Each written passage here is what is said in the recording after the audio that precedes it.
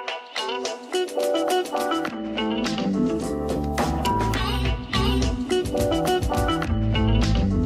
everyone, I'm Suzanne the Crazy Blonde, and today we're doing something a little different.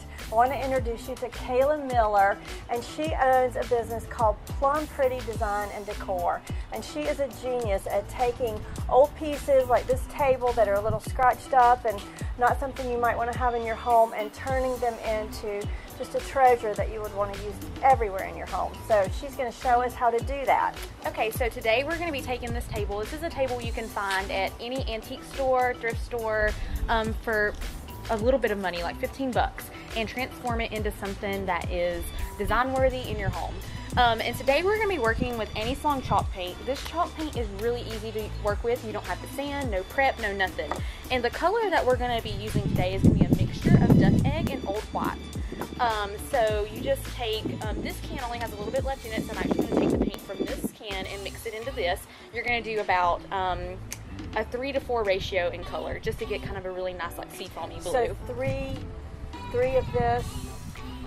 You're going to have 3 parts of the old white to 1 part of the duck egg, and I just kind of keep mixing it in until I get the color that I like. But if you had 3/4 of a cup of this, then you would start with a 1/4 cup of this. Yes. And then if you wanted more, you could add and then if you want more of that seafoamy blue, you just kind of keep adding in, you know, a little bit more of the blue, just to kind of get the color that you want. So I'm going to open this up. I'm excited to see this. Okay, so this is the color that I mixed with the old white and the duck egg. Oh, so that's so pretty. It's just a little bit of like a seafoamy, light blue, really nice for springtime, and it's a pretty neutral color. Yeah, and it goes really well with you know, linens and burlappy colors and everything like that. So it's just a really nice color for any home that you can mix in. And your specialty is French country decor. Yeah, yep. I kind of specialize in farmhouse style with like a French country flair. So and that's so popular right now. It is, and especially this color right here goes perfect with that style.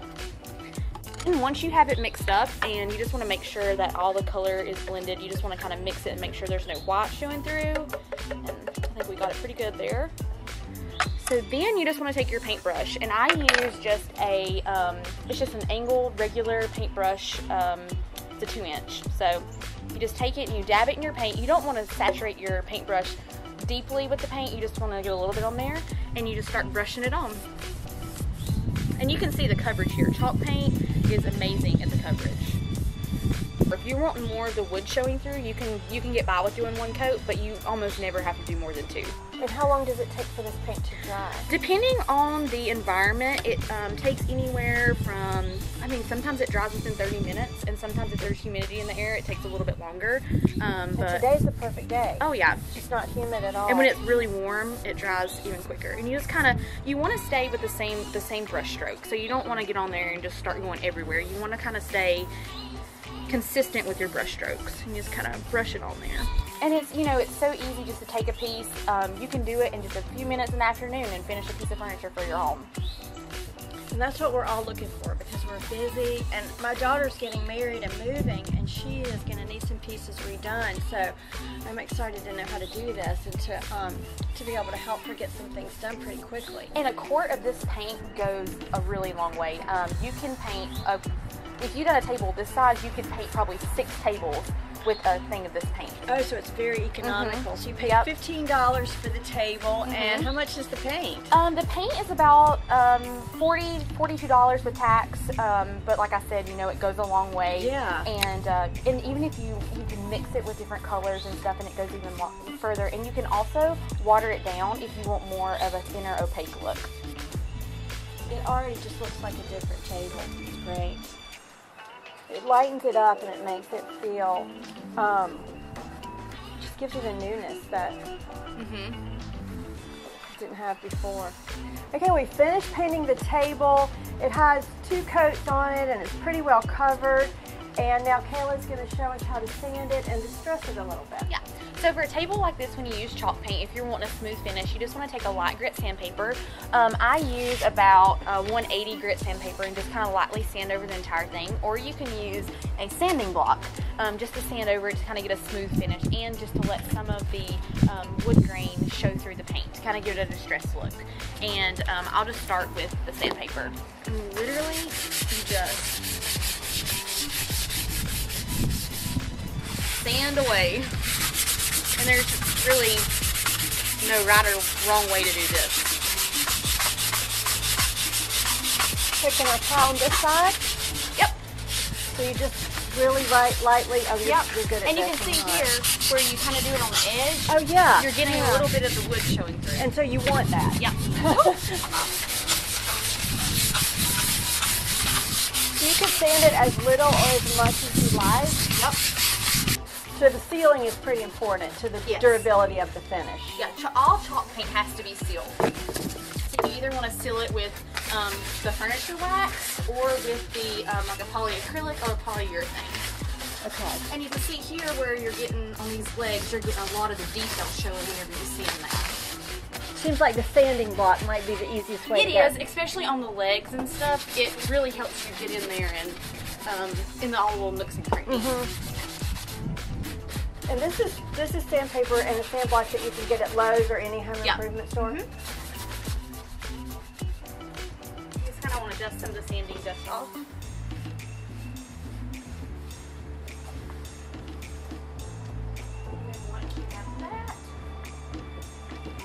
You want to seal it with your clear wax. So this is just Annie Sloan chalk paint clear wax, and she offers a couple different waxes.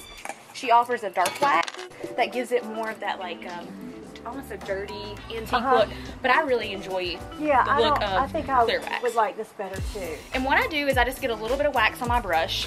And so is this a special brush that you buy to go with the wax? It is the Annie Sloan wax brush, and it is the number 22. So similar to makeup brushes where they have different numbers. And then you just kind of want to massage the wax into the brush bristles. So you're just getting it warm or just getting it up into the brush? You're just getting it up into the bristles of the brush. And then how do you clean your brush? You use mineral spirits and just kind of rinse it out. And then you just rub it on. And so it doesn't take that much wax at all to cover it? You don't want to use too much wax because then when it dries it's going to be like a tacky feel and it'll take forever for it to cure. You're just wanting a thin protective layer on there. And so it darkens it just a little bit. Now does that, when it dries, does that go away? It does, but it brings some of the, you can see kind of some of the character out in the wood as well. And waxing's the pretty simple step. Yeah. Because you're just covering and protecting what paint that you had painted on there. And I have never enjoyed doing stuff like this, but this is just so quick and easy that I'm having a great time. Yeah. Oh, well, before I started using chalk paint, I had painted a few pieces of furniture with like oil-based paint and different stuff, and you would have to paint it and then wait overnight or for hours for it to dry before you could do a second coat. And then the cleanup is horrible. Oh yeah. And this chalk paint cleans up with warm water. It's super easy if you get it on your clothes. Just pop it in and it comes right out. So the last step of this process is to take a lint-free cloth and just buff the top of the table to rub the wax in. It just helps get any excess wax off and just to kind of help better seal it and rub it down into the chalk paint. And this, I recommend the furniture wax for, just occasional tables and side tables, but if it's going to be a high traffic area, like if you're painting your kitchen cabinets or something like that, I recommend sealing it with a polyacrylic or a polyurethane. And so that you would brush on and let it dry. And this, you just kind of massage it into the paint. So it makes it look a little bit more shiny, where before with just the paint, it looked chalky. Yeah. And you can feel it just gives it a nice clean finish. It's amazing. Yep. So quick and easy. I love it. Yep. So now we're going to take it inside and style it up and show you how to use it. Yeah, and just a quick afternoon project. Great. I've had such a great afternoon with Kayla and learned how to refinish this table and work with chalk paint, and I'm so excited because I have about a million other projects that I want to do now. So as I do them, I'll share them on my blog. But thank you so much, Kayla, for showing me how to do this. And it was such an easy project. You know, we did it in a couple hours, and now we have it in Suzanne's house, styled and ready to go. And I really love it. So thank you so much. You're welcome. This was a great afternoon. It was so fun. Thanks for having me.